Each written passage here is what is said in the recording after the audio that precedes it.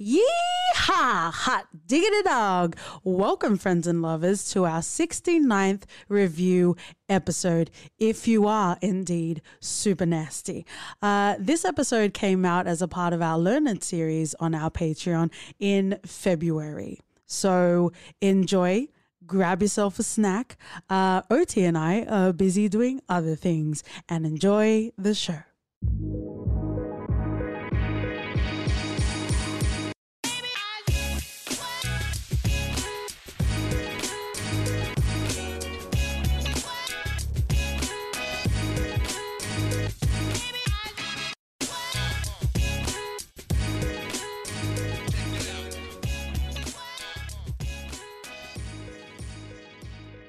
Hey friends and lovers, welcome back to For Your Reference. You got your host KT and OT. And stop mining for those black opals and put your Furbys in the safe.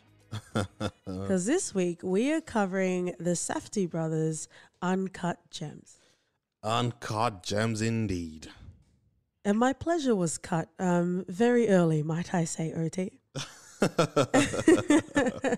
Let's get into the stats for this film. It first premiered on the 30th of August 2019 in the Telluride Film Festival. It recently became available on Netflix, which is where we found it. Mm-hmm. Hopefully by this time the US Netflix might have got it as well. Yeah, hopefully. Hey, you know, we got to get our rewards wherever we can. Right? So it did quite well in the box office. According to Wikipedia, the budget was less than $20 million and the cumulative worldwide gross $47.9 million. Oh. I don't know much about gems, but it seems a bit overvalued if you ask me. I think most of the budget went to the cast to get them earplugs. Oh, yeah. Get them shouting lessons. But wow. Quite a cast. Adam Sandler, Julia Fox, Eric Bogosian, Lakeith Stanfield, and the ever iconic, ever eternal Adele Dazeem. Adele Dazeem. Otherwise known as Idina Menzel. Kevin Garnett is an actual NBA basketballer. Yep. From what I understand. So from what you understand. Which is You've nothing. never had Kevin Garnett before. I have a zero net of reference. There's your basketball wordplay. Right there. Well, I guess, you know, let's dive into our first impressions, which is what we always do in the For Your Reference household. If this is the first time listening to our podcast, what is the highest gem, OT? Emerald. You are the emerald abacus in the For Your Reference household, and we fucking love you. If you've listened many other times, then you are also an emerald in the For Your Reference household. So thank you so much for sticking with us. And I guess let's get into our first impressions. My first impression actually has a foundational qualm. A foundational gem. So you get started, sir. All right. So we've had this movie since last year, and people were really saying that it makes their top 10 lists of the best movie of that year, and there are even qualms now that it's not been nominated for an Oscar. Yeah. So I really went into this with high expectation, and I think once you have that sort of expectancy, then I think anything that comes in after that just doesn't fulfill it, I guess. Well, it's a dangerous thing to go within expectations, but there's a reason why in most cases you would have expectations. I know. So there is and rightly so. Just the buzz that this got, I really did expect something completely different from what I received. I didn't even watch a trailer for this. I knew zero about it. Mm-hmm. I just saw a picture of Adam Sandler looking like a dodgy Gems merchant, and I was like, oh, maybe it'll be like something like Blood Diamond per se. A gems merchant, OT. You're such a wise sage. I don't think anyone has used the term gems merchant in 2020. But yeah, I just expected something different than what I got. Interesting. because even that doesn't reveal how you actually No, feel it doesn't. about I think that will come later into the movie. Did you want to note to, I guess, Adam Sandler's roles in general, and whether were you expecting? Because I feel like the last Adam Sandler movie we watched was Murder Mystery. Yes. Which is obviously a far cry. Yeah, we're completely different because I grew up loving Adam Sandler. I watched all of his movies. I loved freaking Mr. Deeds with his black foot because I have like this elbow bone thing. Adam Sandler can have a black foot, but Robert Downey Jr. can't play a black man. He didn't have he couldn't feel pain on his foot. So it's the same thing with my elbow. You can hit it all you want, and it's just there. I do, and the splooshes are free gratis. But yeah, I loved him. I really loved him growing up, and I don't mind what he's doing now. Like, it's always been him. So watching him in a sort of serious kind of role, I was titillated. I kept my titties to myself. But I think he did well with what he had, and it was good seeing him doing something different. It's funny you say that because give me some time to pull my glasses up, friends and lovers. I'm very learned, and by that I mean I read the IMDb trivia. And apparently the Safdie brothers had actually offered this to Adam Sandler way back, I think around 2009, which is when they first wrote the draft for this film. And he rejected it flat out. And then it kept going round and round and round because they wanted an actual Jewish actor to play it. And then eventually it was going to be Jonah Hill, and then it came back to Adam Sandler. So the fact that Adam Sandler rejected this and now he's doing it just tells me that, okay, he just wants to do it now. Doesn't necessarily mean that he was passionate or even thought it was good. Adam Sandler, you're more than welcome on the For Your Reference podcast if you want to clear it up. Until then, I will continue to theorize why. Oh, bloody hell. Imagine Jonah Hill as that character. Fucking hell, I'd turn it off. But it doesn't. It also doesn't bode well because you wonder why he didn't accept it in the first place. And I'm sure we will continue to see, the reasons as to why. Sacha Baron Cohen as well was considered at some time, and also someone called Harvey Keitel. Oh. Yeah, but it's just interesting. Unless it was like scheduling conflicts, but really, there was that movie with Taylor Lautner. Was it Magnificent Six or some shit? So there really isn't scheduling conflicts if that's what the fuck you were doing at that fucking time. Speaking of fuck, apparently this film has the most fucks in a film ever, which is weird. I didn't notice that. Right? I didn't notice it either. Maybe because they weren't gratuitous fucks. They were painful fucks. There you go. That is the motto on the movie poster. If For Your Reference can get our film credit, where they put the little quotes there, painful fucks is what. It was said 408 times. Yeah. I did not. I didn't notice that either. Must have missed it in all the chaotic yelling. Chaotic yelling as well. Yes, so painful fucks and chaotic yelling. We get 2 quotes on the movie poster. We'll start our own little production company just so we could put our own quotes on there. But is there anything else you wanted to say about first impressions? No. Nothing else about Lakeith Stanfield? I like that he's getting roles. I think that's all I can say about him. I still don't get him as an actor. Neither do I. I think. But I like seeing him. But I don't really get him. Like, who is he? I see him in interviews, and he's very enigmatic. He's very similar to his character in Atlanta. Yeah. And there's nothing wrong with like actors playing roles that are similar to themselves, but I just don't really get a jive for him, I guess. Anyway, my turn. Your turn. My first impressions will capture my foundational qualms that isn't life a tantalizing journey? We can learn so much about ourselves through the consumption of film. What I am starting to realize is there are some films that are just not for Katie. And this was one of them. I've started to realize that I really gravitate towards wholly personal, deeply immersive narratives. This film was immersive, but in all of the ways that I just didn't care for. I definitely want to go into more detail about the cinematography, the choices of the shots, and just generally overall how the film was. But, you know, again, I get people hot under the collar, not sexually, like Wendell from Key and Peele.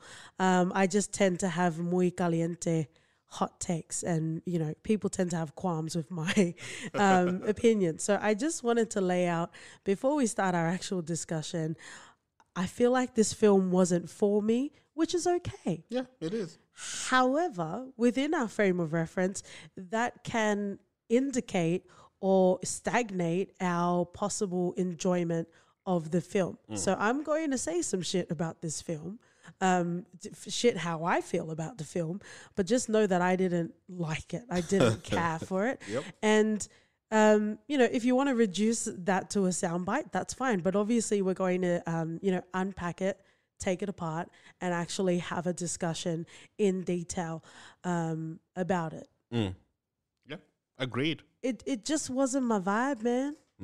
I think I just need to check out more of the Safdie brothers because, well, I guess if this is their flavoring, then maybe maybe I'll pass it to the left, you know. But anyway, let's go. Let's get into it. Let's talk about the directing as a whole. I don't think we've really stumbled across the Safdie brothers, and we're not really familiar with their work at all. So I think it might be nice just to, first of all, lay accolades. Good for you guys. You know, you directed a film. However we care about it is its own thing. But just to lay out how we felt about the directing, looking at their credits, they did direct the video for Jay-Z, Marcy Me. And, you know, they've got quite a filmography that they've got. They seem to be a tag team, you know, that do stuff together, which is pretty cool. Yeah. Seems cool. I think watching this, I got like a vibe of Aaron Sorkin. If my take on them is, especially on this movie, is Aaron Sorkin and the guy who directed Taken 2, I think was Oliver Morgan or some shit like that, had a baby. That's them. Actually, now that you mention it, Dr. Seuss did have an uncredited book. Aaron Sorkin has an acid trip. I think that's what this film was.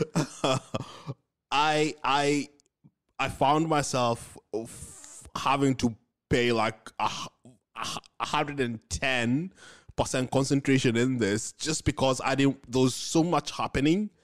It was constant movement, especially in the first like 30, 40 minutes. The camera was moving all over.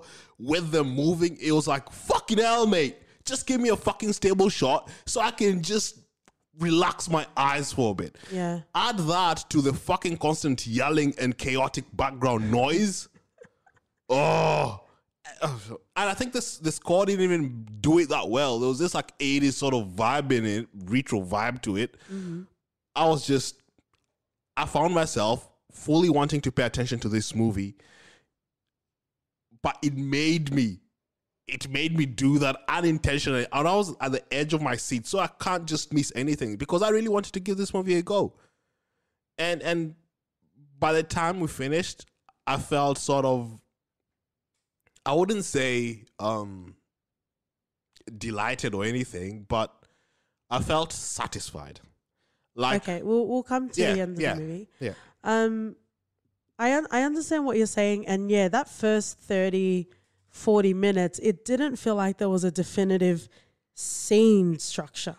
It was like a whole sequence of scene that was going on. You know, a lot of the commentary around this film is that it's an anxiety inducing and it's a build up of stress and it's just completely manic. And I completely agree with that. 100%. However, there was no finesse to it. And if I wanted to be shouted at for 2 hours, I would have went back home to my parents. Like, I didn't need to be shouted at for 2 hours. And how then is that filmmaking? I don't understand it, and I don't care for it. Is acting yelling? Where are the layers to that? He didn't even have like different decibels of yelling. It was like 0 to 100 every time. Everyone was fucking yelling at each other. There was never a point where the camera was just steady.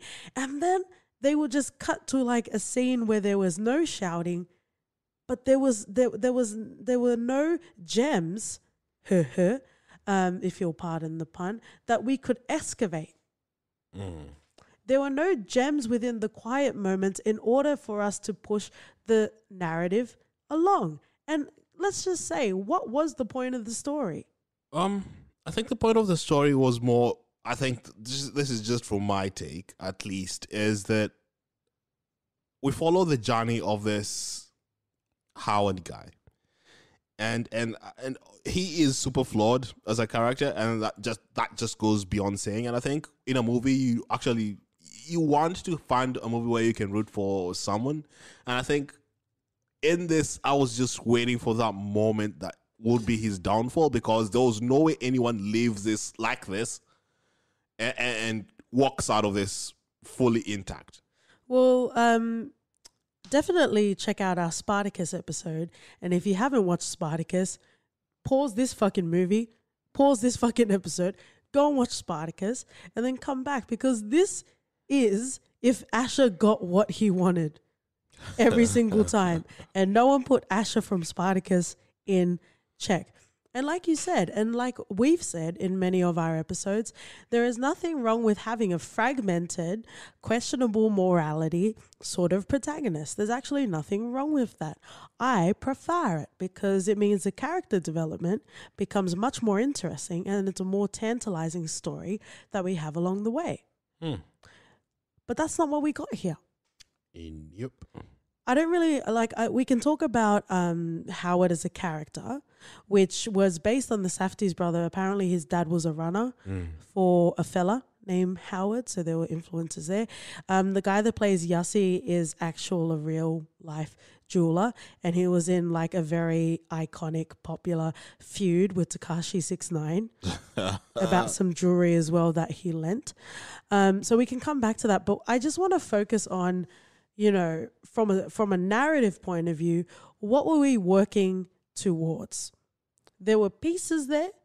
There were frazzled pieces everywhere, but what were we working towards? So, you know, we start off in, I think it was 2010, in Ethiopia, in the mines, where they had the black opal.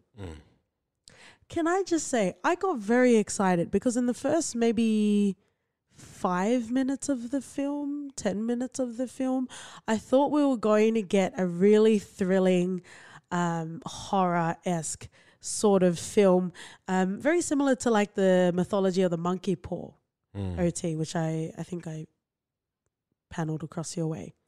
I thought we were going to have a really interesting cautionary tale about greed with that opal. You know what I mean? Like people would do anything that they could to get that opal.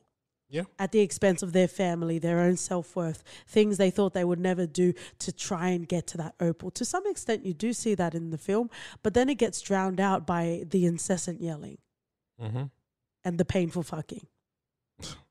Right? But so we have that, right? And then you have Howard's character that sourced it. I really didn't care for the zooming in sort of shots, because when you have the miners, when they find the black opal, they zoom into it and then it zooms out into Adam Sandler's colon. Yeah. Who cares? What is that? Like, I don't understand what, like, was there supposed to be some symbolism to that? Feel free to tweet us or, you know, let's further discuss that. But what was the point of that? No, it's just because they do that at the end of the film as well. It was just more for letting us know that he had, you know, he has a history of colon cancer or whatever the fuck you want to call it. And he was getting checked out. So we're panning into his life from there. Okay, cool. So he has colon cancer. What does that have to do with this He story? doesn't have it, but his father died from it. Okay. And we find out that he keeps on going get checked just to mitigate it and to get it early. Because he wants to be successful. He wants to win it big. He wants to risk it all and win it big. Okay. Small wins won't cut it for Howard. Okay, so that's okay. So we'll leave that to the side for the second. So you have the whole Black Opal sort of story arc, right? Yeah. And then we're introduced to Kevin Garnett. Spoilers, by the way, guys. We're introduced to Kevin Garnett, and he becomes enamored by this Black Opal. Right?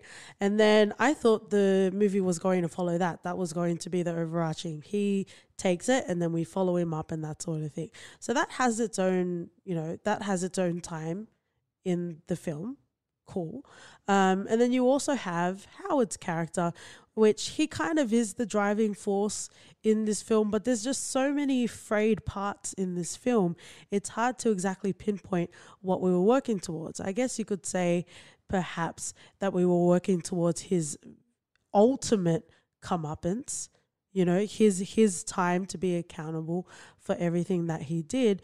But I felt like it was a very frenzied navigation to get to that point. And there were a lot of side stories that didn't need to be told in order for us to understand that. We were maybe like an hour and a half in, and they were still giving us examples that he was a terrible person and he was never going to give the people the money. Like, I feel like in a film, what you first need to do is establish the character and also inform the audience, which is us, why we should or why we shouldn't care about this character. And I feel like we didn't need to know that for an hour and a half. We kind of got that in the first half an hour stress, anxiety inducing sort of sequence that we had. We already understood that this guy was garbage. Yeah. So we didn't really need more examples. Maybe if it was done in a more interesting way, but the whole shakiness, the whole shoutiness of it, I really feel like didn't add to it. It just continued to be there. Right? And if you disagree with me, OT, feel free to jump out and say it. But I guess I just didn't get it. And, there were quite a few moments in the film where he would do shit and I'm like, I don't even understand why he would do it. I guess the only thing that I can somehow connect is he's a fully immersed gambler. Like, he gambles everything. So I guess someone that is that deep into gambling would risk as much as he has risked. Yeah. Because for a normal person, and I don't even know if he even took drugs. Like, it's weird to have so much of this build up without drugs. Not really. Gambling is a big issue. Even in Kenya, people gamble their houses on placing bets on Arsenal to win. Just goes to show you the addictive nature of this. And once you taste that win, or once you're chasing that win, it's just really, really, really horrendous, as we just watched with Howard. And I think with him, he was always just, the small wins wasn't enough. And at the start, we saw him placing a bet. He just got in money, 20 grand. He pawned off Kevin Garnett's ring. Yep. Used that 20 grand and went straight to put a bet on it. Yeah. The money doesn't stay in his hand for too long. It does not stay in his hands. And what shocked me was, even after he got their 155 grand from Kevin Garnett at the end, he straight up went to pawn it as well. To gamble it away as well. While he saw Arno and the guys in the actual shop. I think this movie, the whole time I was really frustrated and angry. It's been ages since I watched a movie and I was in a constant state of anger. Yeah. I was angry towards Howard. I was infuriated. I just couldn't understand. I couldn't get such a character or even buy into his whole sort of storyline or even feel sympathy for him. Yeah. And when he was crying to the girlfriend that I've lost everything, I don't have anyone anymore, I was like, bitch, please. We've watched 2 hours of you already. Yeah. You're talking about near the end, right? Yeah. Where he's got like the tissues up his nostrils and stuff. And classic 101 emotional manipulation, because while he was crying and she was buying into it and feeling sorry for him, he's like, you shouldn't have been mean to me. And that's how you know that he's actually not.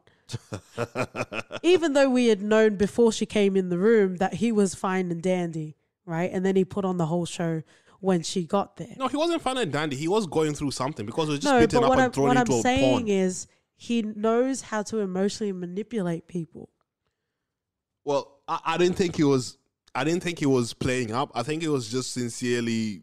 He's manipulative by nature, but I don't think he was playing the crying. I think it was genuine in terms of him just completely feeling alone and secluded because he's pretty much lost everything. He has a lot of people chasing him from all angles looking for their money. But he's a fucking rat. He's a fucking rat, but he's chasing that big win so he can pay everyone and feel like, you know, he's earned bank. But and then everyone would be happy with him and he'll be able to get out of all his money problems in one go. But I don't think anywhere along the way he had any intention of paying anyone back. No, I think he would pay it. I think he would pay it. There were so many examples in the film where he did have the money and then he went and bet it again. Yes, so he can get more money to just get that big win. It's the chase that's exciting to him. It's the risk of trying to just get that big win that made him just want to put it all in gambling. But I don't think that he is actually scared, and I don't think he actually cares. Because even I feel like he's in the mentality, and we've seen it many times in the film, where he is, you know, about to be beaten to death or he's naked in the trunk of his own car, and he still feels like he's going to find his way out of it.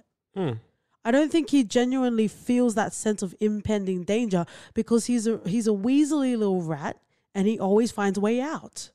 Even when they had him over the window near the end of the film and he was supposed to call the girlfriend, he didn't because the possibility of that triumphant win was way too much. Like you said, it was too much of a high for him not to explore that. And you see, they didn't even end up killing him at that particular point. So he did manage to weasel out of that death as well. Yeah. I think, and like you said, that high is way too high for him to care about the consequences of whether he dies or not. No, I think it's more that once he gets vindicated that everything he's done up to this point has been worth it, then he'll feel that everyone he's wronged down the line will just follow suit because he'd have enough to pay them off. But I feel like you're applying morality that I don't believe was exemplified in this film. I don't feel he has that morality. And the reason why I think he doesn't have that, to sell your whole life away, you need to abandon the, you know, out of the box sort of morality that you get. How do you think he can skis and, you know, scam all of these people? He really doesn't fucking care. The fact that you said he was riding a high, stay with that. Because that high is all that fucking matters. Yeah. He doesn't care about anything else. I don't know about that. Like, the multifacets to this. It's not as black and white as you'd want to portray it. I'm not portraying it. I'm just saying, based on the film, every decision he made was in the interest of riding that high. And the problem, why addiction is such a problem, is because it will never be enough. And what you're saying is he will get to a point where everything is justified. But what I'm saying is he is so addicted to something that he will never be able to reach the top of, that he will never come to that point where he feels sorry for all of the people that he's hurt, because he continues to climb the mountain of gambling, of addiction, that you can never, there's no peak to it, babe. I guess not. I guess in my mind he was just looking for that $1 million that he had set in his head. And then what? You see what I mean? Like, he'll get, if he gets that 1 million, he's going to ride another high. He'll go find like a pink opal in Tonga. You know what I mean? Like, it's, and obviously I'm not a professional, but from what I understand of addiction, it's never enough. And that's why it becomes such a detriment. And that's why it becomes such a problem. He had little regard for anyone. And, you know, as much as he could survive in the moment, he didn't really care for what happened after. You know, the fact that he had that the gem, the black opal, and he let Kevin Garnett have it so he could really become obsessed with it, and then Kevin brought it back, right? I feel like I'm talking like I'm in the movie, like I'm feeling all frazzled right now. But he brought it back, and he got exactly what he wanted. He wanted Kevin to be obsessed with it so that when they go to the auction, he would, you know, pretty much place a bid as high as he could. Right? And the fact that he took that back and he tried to sell it back to him, you see what I mean? Like, I feel like it's all the mechanics for him to ride that high. No, but that wasn't the plan. The plan was to get it into auction and get close to $1 million. But when it was valued at $100 per carat, that just threw a spanner in the works for him. You know? So when the bid started at $100,000, that's pretty much what he had put into this from the get-go. He gave $100,000 to the Ethiopians. So he was looking for $1 million in return based on his delusions with the value of this black stone or opal. Whether the value was real or not, that's what he wanted. So he wasn't going to settle for anything else. So once he was devalued that, he felt like once he got the stone up into the auction room, he would get genuine buyers to try and get it. And he knew Kevin Garnett would be there to buy it regardless of the cost. And we saw that failed miserably. Yeah, I guess, I don't know. Like, watching this film just made me want to watch like a documentary about gambling. I'm being serious. I would have preferred to have spent my time watching and understanding, you know, how the inner workings of someone that is addicted to gambling is, because this film was just so, and like, I can't wait to dive in, because we try not to read, you know, reviews and stuff. So I can't wait to read the reviews after we record this. Because yes, it's stress inducing. Yes, it spins you around. Yes, it's very shouty, but I would like to know in detail why this is a good film, if it's a good film. Because like I said, I do feel like I'm clouded by the films that I like. I do feel like I'm quite open to films, but I was really struggling to find the heart of this movie, if you will. Uncut Hearts. My Tony Braxton cover tour is coming out in 2020. So I found it really hard to try and find any point of resonance. You know what I mean? And then, you know, another example to how, you know, he literally had no regard for anyone. You have Lakeith Stanfield's character, who he was running a quick grift, you know, through the store with his fake Rolexes. Yeah. And then we see early in the movie, you know, Lakeith's character brings someone into the store. No, I think it is Kevin that he brings into the store to try and get him to buy the watch that he, you know, is selling out of the store. And Howard is like, no, we're not doing it. And he sold it off as if it was, you know, too high of a risk and that sort of stuff. But we later found out in the film that he's been selling it himself. He's not even been selling it. He's been giving it away. He's been giving it to people that he owns money. He's been giving them like candy. Hey, go and take this watch. This is worth 20 grand. Take it to a dealer. You'll get your money back. That's what he's been doing. He's been handing those watches like popsicles. So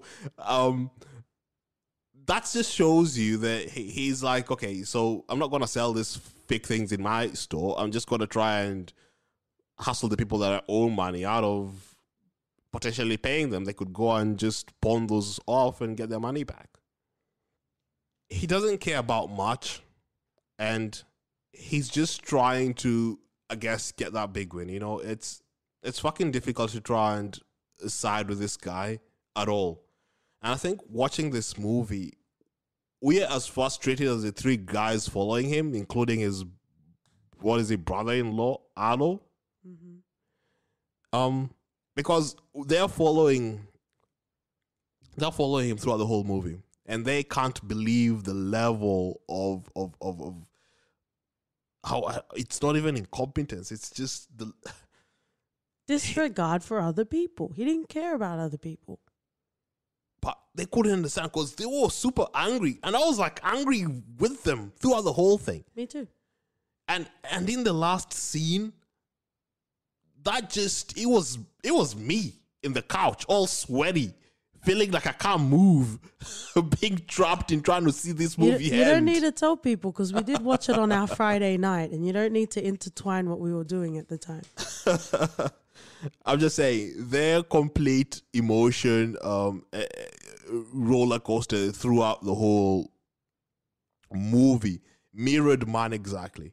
But it's interesting that you say that, because like the point that I keep kind of trying to make and you keep distracting from it, is he had a complete disregard for other people. I guess you could attribute it to his addiction for gambling, but he just didn't care for people.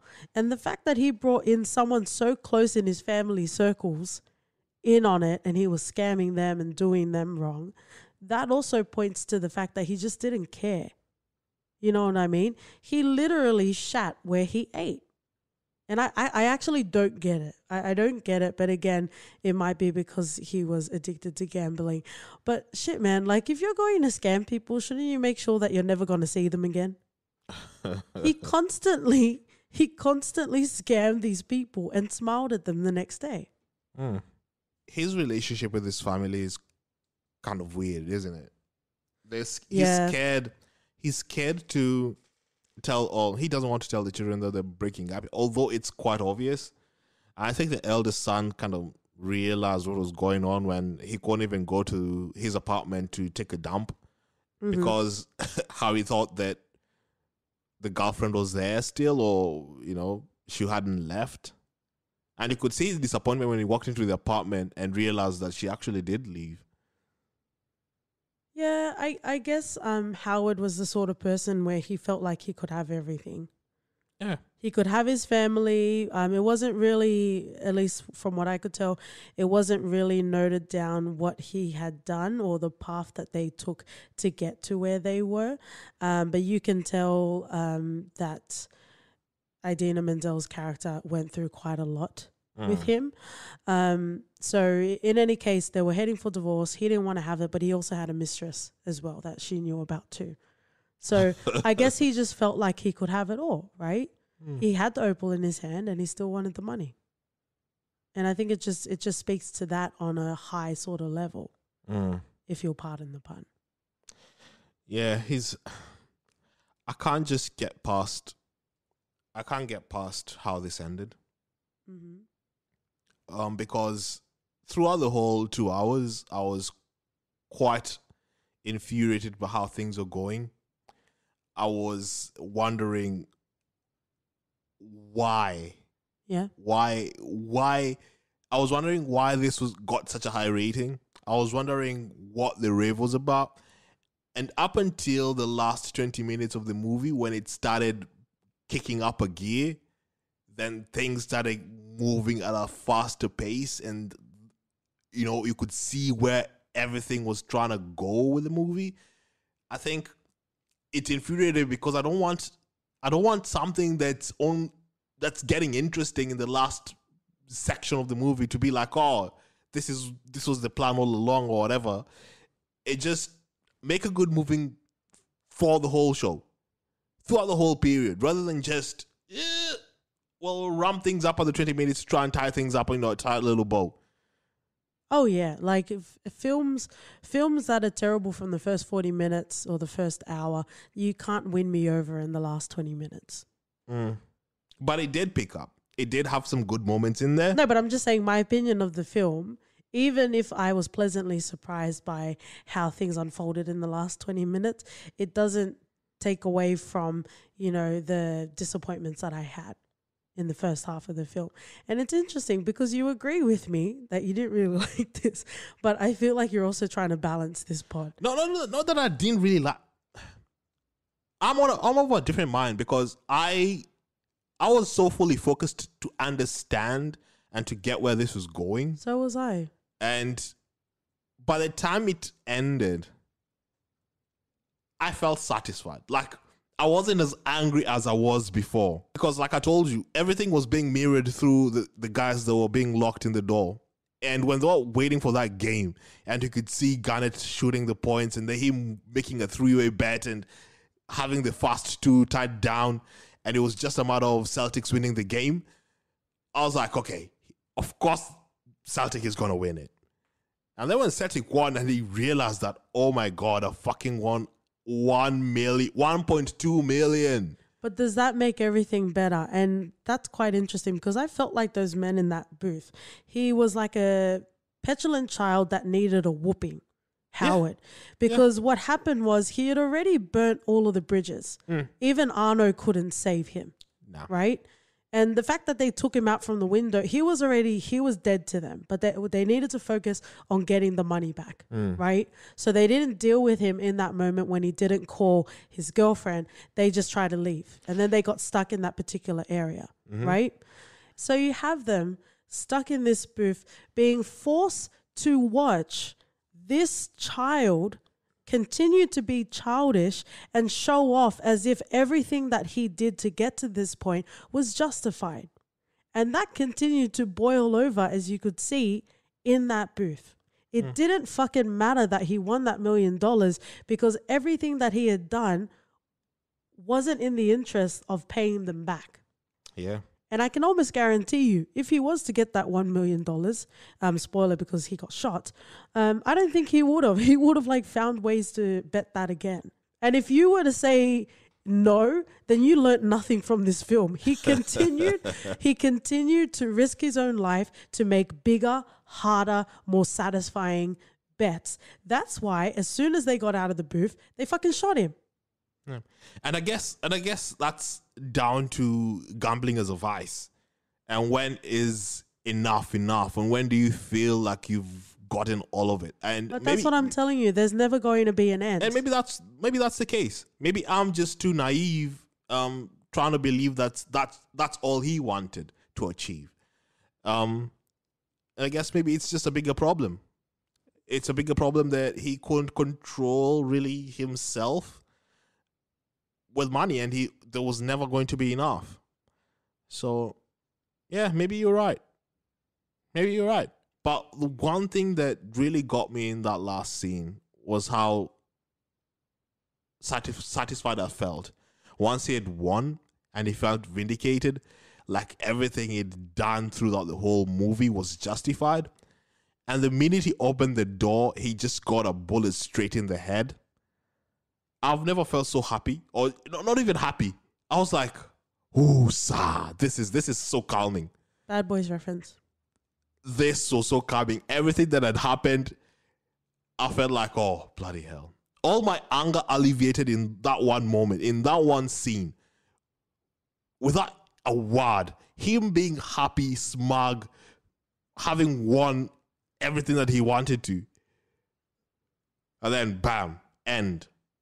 And I was like, yeah, this is how it should have ended.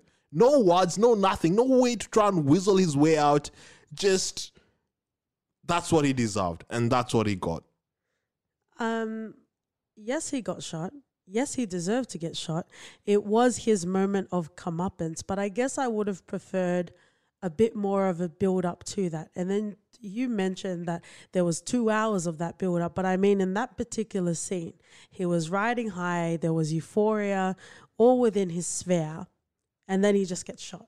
I would have preferred, I don't know, I guess just some sort of dialogue in the fact that he deserved it.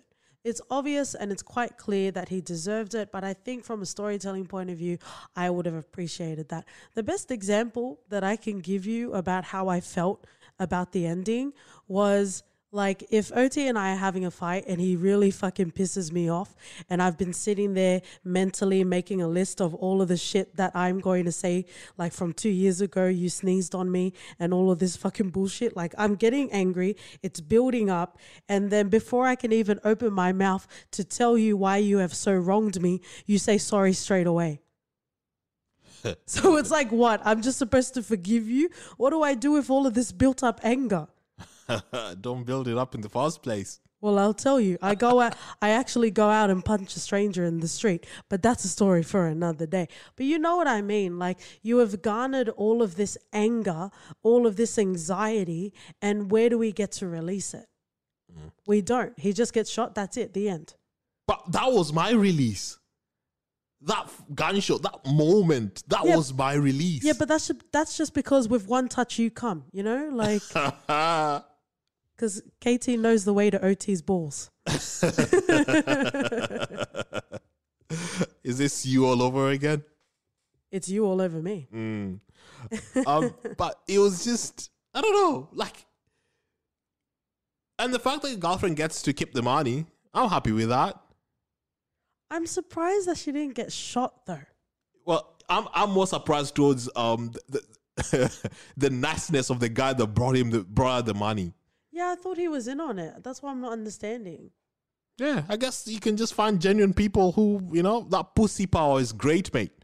The thought that you're gonna get laid, you could do anything. No. I'm carrying 1.2 million in bags, thinking that, oh yeah. No, it's called hot power, because from what we could see, she didn't even surrender the pussy. That's what I'm telling you. The power that you're gonna think you're gonna get that surpasses everything else. You can quote OT anytime on that. Rather not. So I guess Julia and also Demany, Lake Keith's character, I think they benefited the most out of this film. Yeah. Yeah. Because Demany gets his cut of... It's Demany, not D-Money. Because Demany gets his cut... gets his cut of the money from Garnett straight out without even trying to deal with Howard, because that's just a labored relationship. And Julia gets to keep all the winnings. I think there's sort of poetic justice to this all, you know? Having to deal with... But then what happens to Dinah, Idina Menzel's character? She'd already moved on. Like, I guess. It would have been nice for her to get some money, though. She looked well off anyway, so... Not sure she'd be missing. But do you see why? It's because you don't care enough about the characters for her to want a better life, surely. I think Idina Menzel did very well in her role that she was afforded. I just don't feel like the role was much, really. She was just the wife. Yeah. Yeah. I don't really feel like... Actually, there was definitely no character development in this film. And I think that was my problem with this. Mm. Yeah, because we already... It wasn't about character development. It was about... What? It was about showing a guy's life when he thinks that he's gonna win it all or solve all his problems in one stroke and chasing that high. So we really don't need character development. As if at the end of it would be like, oh man, all this gambling I've done, self-reflection is key. I want to be a better man. That would not be this movie, would it? No, but it could also be more nuanced than that. OT's movie, open scene. I'm a drug addict. End scene. I'm cured. Which is most movies, mate. And again, like, I did get very shouty, but so did this film. But I guess I just need a story. I also wanted to add some positives to this as well. I just want to point out that Keith William Richards, that plays Phil, looks like a thick THICC Willem Dafoe daddy. It was nice to see a really muscly Willem Dafoe bash people. I thought that was quite fun to have. And he did have the moment of glory at the end of this film. Oh, yeah. Oh, yeah. And I guess he gets... I don't know. Maybe he doesn't get caught. Gets to run away with all the jewelry anyway. Maybe that covers part of his debt. But I think the key thing about this film is there will always be Phils. There will always be Howards, right? There will always be these sorts of people in real life, or even, you know, characters in movies, right? There will always be these sorts of people. I guess what I was struggling to at least find enjoyment in, it felt like we were just following them around without any sort of resolution. It made me rethink, maybe I did like Once Upon a Time in Hollywood. because it seemed to have more of a running narrative than what this film had. Not to say that you need to have an overarching narrative, but I think it's one of those foundational splooshies for me that just gets me off, because just following them around just felt like real life. And movies are supposed to be structured in a way that you have all sorts of experiences, you know, the highs, the lows, shoutiness if you want, but you have a balance, right? It's all supposed to come together into a package. It's not we're just watching for the sake of watching and something might or something might not happen. And I think on a real level, that's what frustrated me about this film. Yeah. I hear you. Although my qualms with this movie aren't as high as yours. Like, yes, I wasn't fully satisfied with what I expected. I didn't think it was that good. I didn't think it deserves an Oscar. Fucking hell no. Yeah. There were far better movies in 2019. Parasite, hello. Hey. But yeah, definitely not Oscar worthy. But it was good seeing Adam Sandler stretch his acting muscles a bit. Stretching his acting muscles a bit. What was he stretching? He was just shouting. Well, there was no nuance to his character. You know, like, compare him to Colin Firth. But that's his character. Like, he's that eccentric, energetic kind of person who's just... This is something that we've never seen him do before. Yeah. And I think he did it sort of well because we ended up hating him. And I think that was the point of it. Or not liking him. But I think the whole thing we can take out of this is gambling is bad, okay? Don't do the gambling, guys. I don't know. I think, like, I feel like default we wouldn't have liked his character anyway. If it wasn't Adam Sandler in this role, I'm not sure if it would have gotten as many butts in seats, to be perfectly honest. Which is sad, but, you know, it's what happens. What would you call this genre? Is this a thriller? No. It's not psychological. It's just, it's a shouty Safdie thriller. Oh, yeah. These guys need to have created their own genre in this. Yeah. But I think that is quite interesting, because just because it's not my movie, just because it's not my sort of thing, I feel like I still could have enjoyed it, but I was hampered by that because of everything that we said in this film. I think the last 20 minutes kind of calmed me a bit from completely going ravage and apeshit on it. Yeah, but that's also why men buy flowers and they think that's going to fix everything. You know what I mean? Like, there's a reason why, friends and lovers. There's a reason why. I don't know. I guess this film just wasn't for me. But, you know, if you've listened to For Your Reference, you know that we watch a lot of shit. And we give a lot of graces to a lot of things. We do. So I think that's just what it boils down to. I just need a proper story. Yeah. Because it really wasn't in here at all. But, you know, rewind it if you want us to hear the same thing. There's no point saying the same thing. Even though this film liked to shout it over and over again. So thank you so much for tuning in at another week in the For Your Reference household. We have lots of happy splooshy. If you want to hear me in my optimum splooshes, 30 Rock is a nice episode. Actually, I like a lot of the shit we cover, so pretty much go check out everything else. Are you ready for the next segment? Oh, yeah. Okay. So while everyone's diving and looking for their own opals, let's finish off in a segment we call For Your Reference. OT. All right. I think I'll go back to 2015 with Mississippi Grind. Okay. It has a similar theme like this, I think. Ryan Reynolds can be the gem because he's taking around a town because the guy believes he's his lucky charm.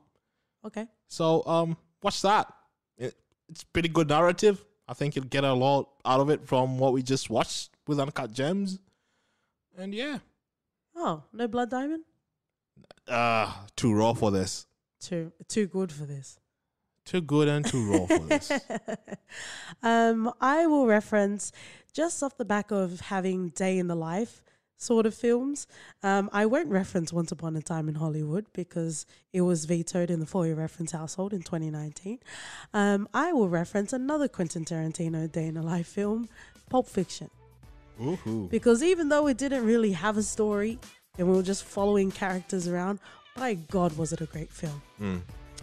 And that is it for this week, friends and lovers. On Twitter and Instagram, you can find us at For Your Ref Pod. You can write us an email at hello@fypodcast.com. And we would love if you could leave us an Apple rating and review. Yeah. If we are an uncut gem of the good kind or not of the good kind, that is up to you guys. And we also have a Patreon. Yeah. See you next week, guys. See ya. Bye.